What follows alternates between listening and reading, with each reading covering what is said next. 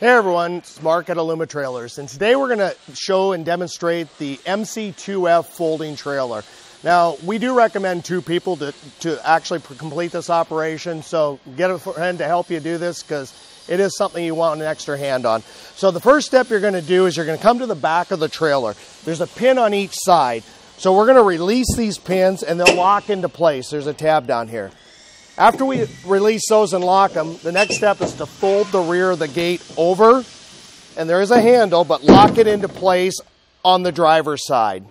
Now you will have to lift up a little bit on the gate, most likely, to lock it into place. After that, it's locked the tailgate into place. Now we're going to come to the front of the trailer. And on the front of the trailer, there's a pin underneath the tongue. The first thing we'll do is release that pin, and we'll pull that pin out. Now what this is going to allow us to do is as we fold the trailer up, the tongue's going to fold under. So we're going to lift the trailer, and as we're lifting, the tongue will fold, and we will have to fold the jack at some point here. So we'll lift up, the tongue will fold, we'll come up, and at this point it'll lock into place and set on the casters. Then you can release the tongue, swivel the jack up, and it'll set into place.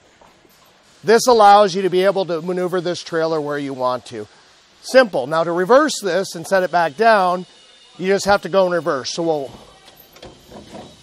put the jack back down, and we'll slowly start bringing it down and grabbing the tongue and just bringing it into place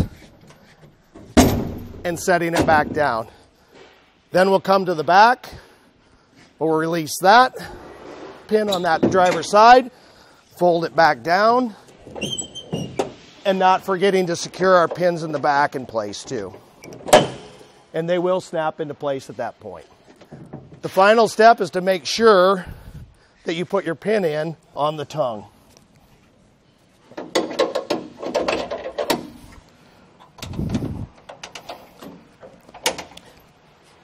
And that's the steps to do the MC folding trailer.